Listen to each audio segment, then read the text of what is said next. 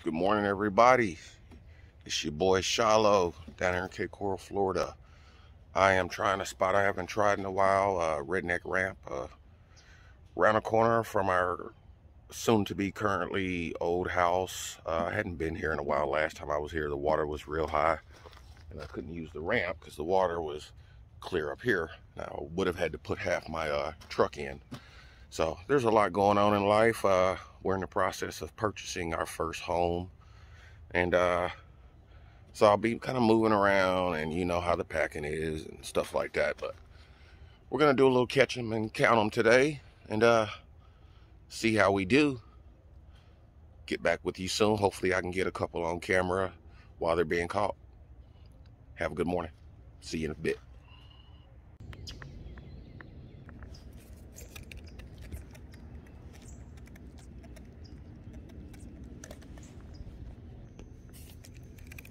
There we go. First one on the top water. Little guy. Little crap and spit. Not bad.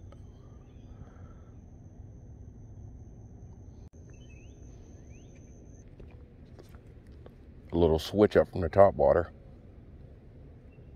That's how I hook my white flukes. Or my zoom flukes, period. Just like that.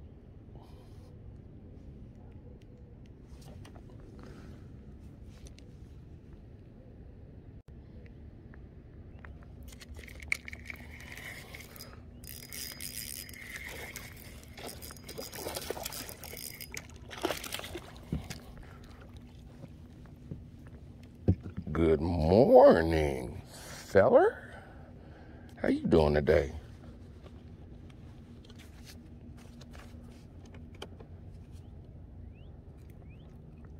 First one of the morning. Definitely a 3-pounder. That mouth on that.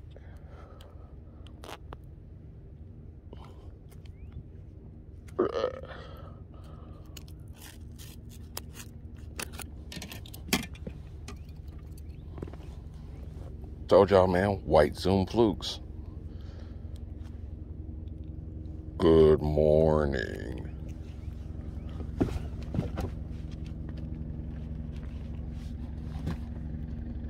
Number one. Number two.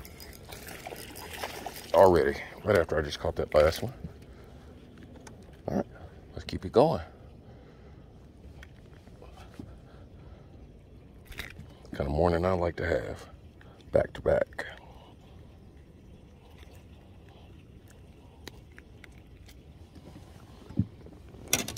Number two, little guy.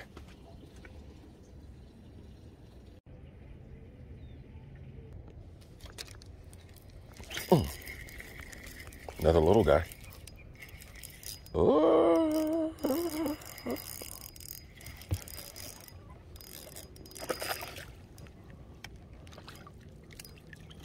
we go. Number three.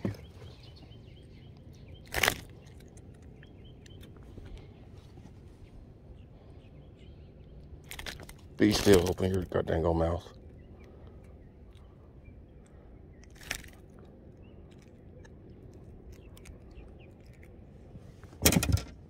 Another little guy. That'll work. In here with your brothers and sisters.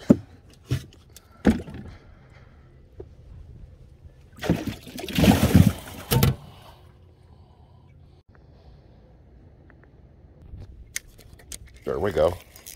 Another one. Little guy. Still fun to catch. Number four.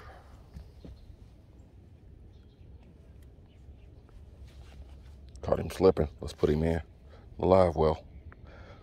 White zoom fluke. Man, I keep this up, I'm gonna have a 30 fish day.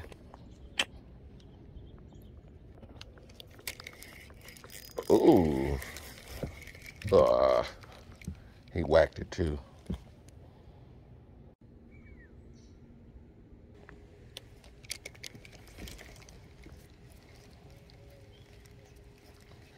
gonna move to another lake here shortly, but god dang, these fish are active as heck today.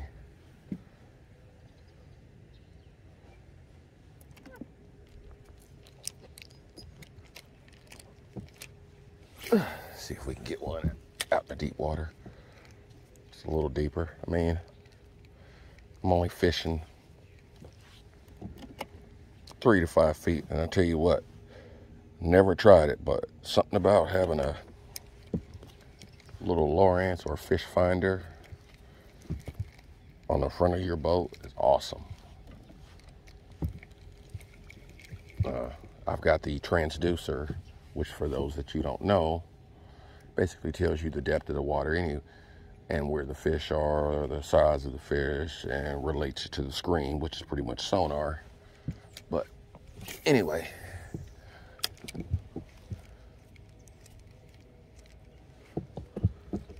man, never thought I'd enjoy having it so much. I mean, it's actually helped me step my game up pretty good. If I can zoom in there, you can see the little dot going across. That's the fish. Tells me the depth that they are. And with this little guy, tells me the size of a fish, or kind of relates to it. But yeah, it's pretty awesome. But we'll give this lake here a couple more casts. I've got another lake that's a little larger that I want to try. So hope everybody's gonna have a safe weekend. Don't go to jail, don't die. So we're gonna get moving here. See you shortly.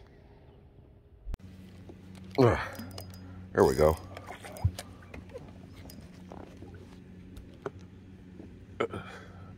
And another one.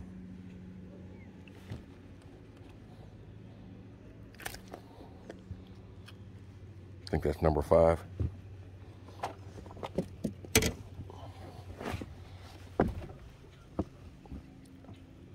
Not bad.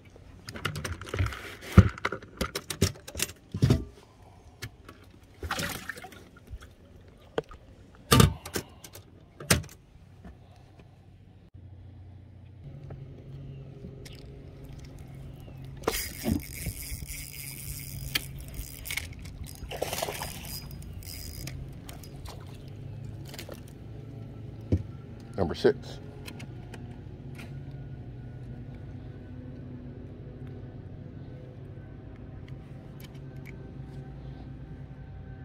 White fluke again.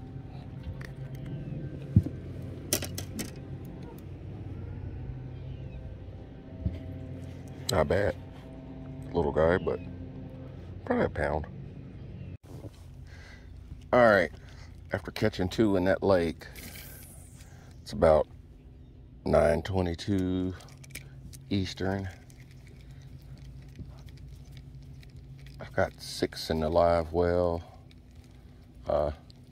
Decided to move to a little canal over here. I've got 2 stretches I want to fish with you guys before I call it an early day, since I'm doing so good. So let's see what happens on this stretch here. Sometimes you got to talk to the fish. Hello. Is anybody home? I love casting by storm drains. Missed him. Somebody was home. Enough for another cast.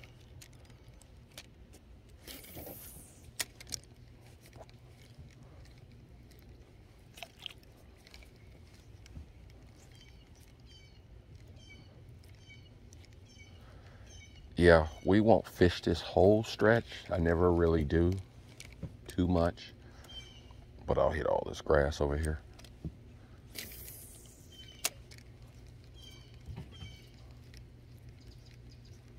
See if we can make it happen.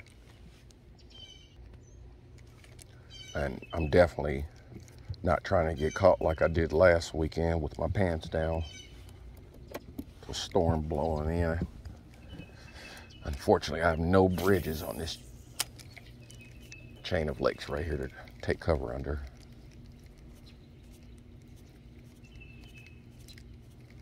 So we definitely got some stuff rolling in, boiling. That's Florida for you. And this last little stretch here in front of the boat ramp, I call this my Bombell stretch.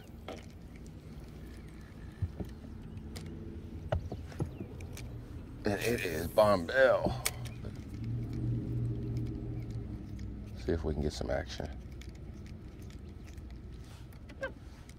This usually dictates on how my mornings end when I come over here. But I usually hit all this grass all the way down on both sides.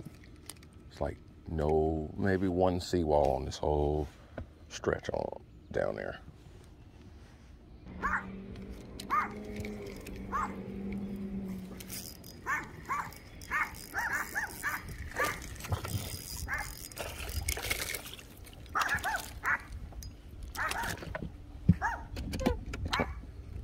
He's just spinning crazy. That's why I call this my Bombell stretch.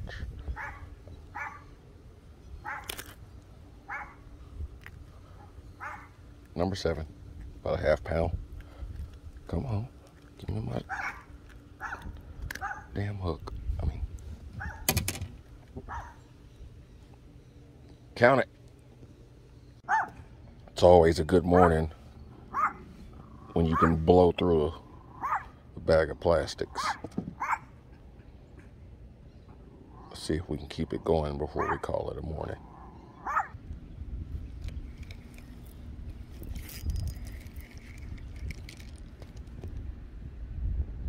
Oh, sometimes you miss them.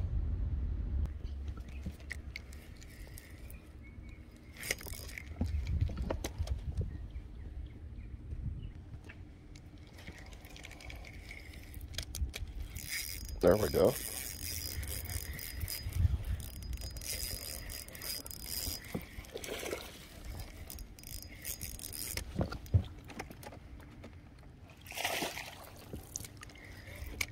There we go.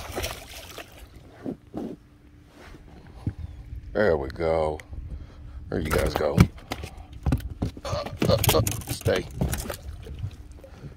There she went. It landed in a boat. It counted. That was fun. Man, if I wouldn't have had my phone camera on my chest, probably would have reached down, but I didn't want to risk that. We've been using this. It's not over yet. It's fluke all day. And burnt through a pack. I think I'm gonna try a little wacky rig on the way back to the ramp.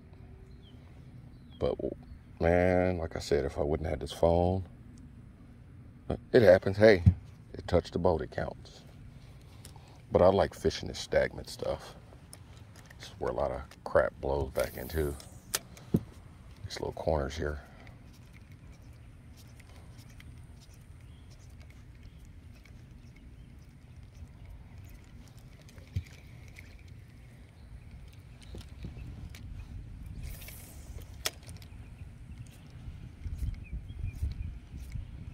If I was gonna fillet and eat that one, yeah, I'd have been really upset, but whatever.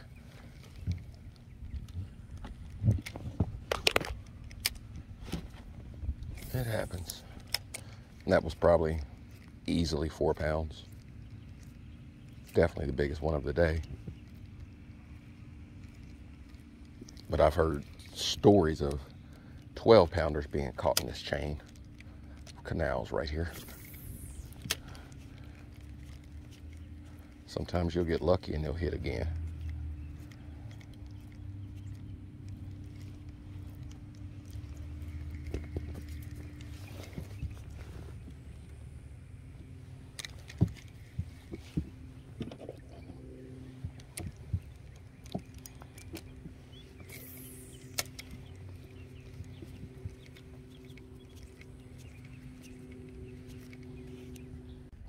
All right, we're gonna finish off the old wacky rig. See how we do on the way back to the ramp.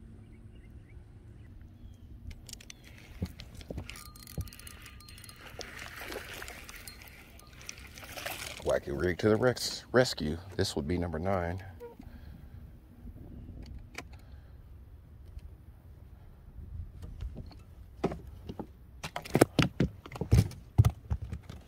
You gonna jump off too, like your mama?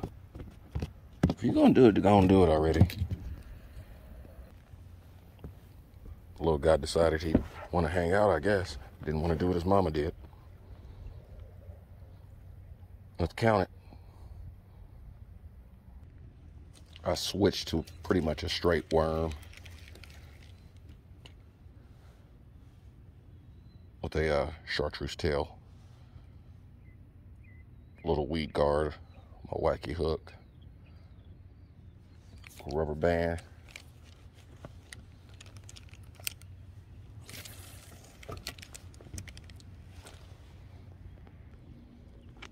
What I like about this wacky rig style is the fish usually inhale it. For the most part, it's usually my go-to bait. I'm not in any really deep water. The fish aren't being pressured today, so I'm really not using any Texas rig, not many hard baits. You've seen me use that topwater popper earlier.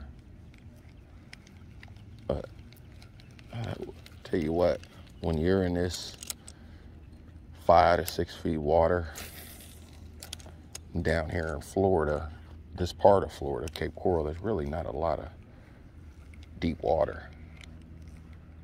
Lakes and canals. I think the deepest water I've found, probably 13 feet, and that's after a good rain. I mean, you have some canals that are consistent of, you know, average depth of 6 feet. But usually just a good old wacky rig and a fluke weightless, pretty much my go-to in this shallow water. There we go, right there. See? Just like that. A little weight on you.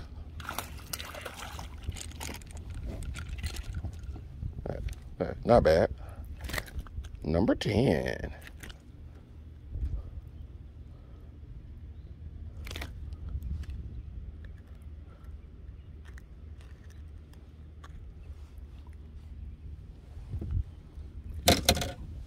Remember, we're also counting that one that hit the boat. All right, this is how I rig this up. Basically, I got my little tool. This end unscrews, put your rubber bands on there. Slide your rubber band down. Put your worm about halfway in the tube. Doop. Rubber band pops on there.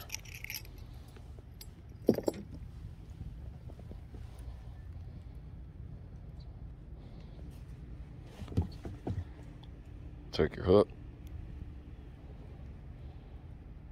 pop it through, just like that. Set the weed guard in the inside of the hook. I think I bought that kit on Amazon for like $7.99 with a box of rubber bands. Hooks, I get these on Amazon also. I love the weed guard. I don't like the straight hooks because I can pretty much throw into anything. And I cast it out there right on the edges or whatever brush. Bounce it to where it kind of floats like a butterfly. It's really slow. I let it fall. We'll hit this grass over here. We'll see what happens. Kind of get it as close as I can. I'm using a stiffer rod. With these wacky rigs, you want to use a good solid rod so you can get a good hook set.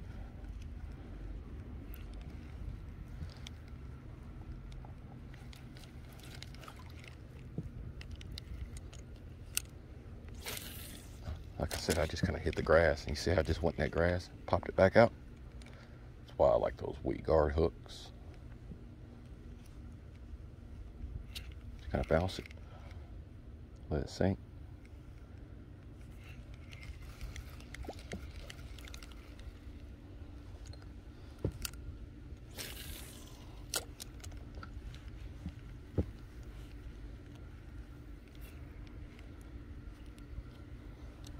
And I'm using a worm with the chartreuse tail because the water is murky, and you're fishing murky water. You want to use something that's going to stand out a little bit.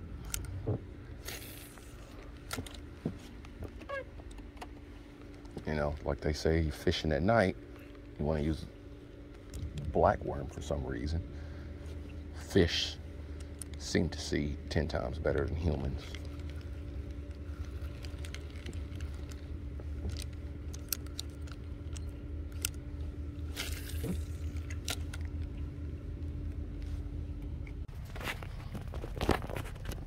All right, we had 10 total today. Got that one that got away this afternoon. So,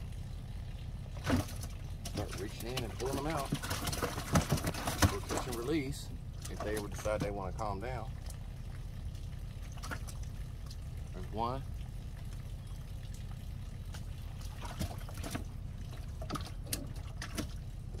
Two.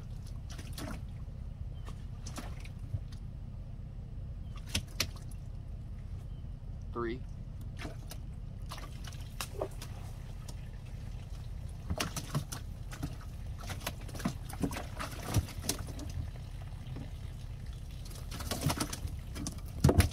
Four, if I can get my hands in his mouth. Four.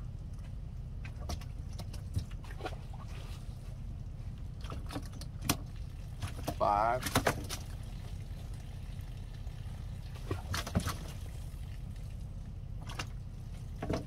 Number six.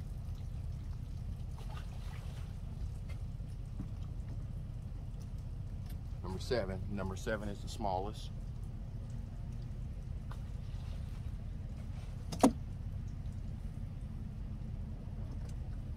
Number eight. Bye-bye.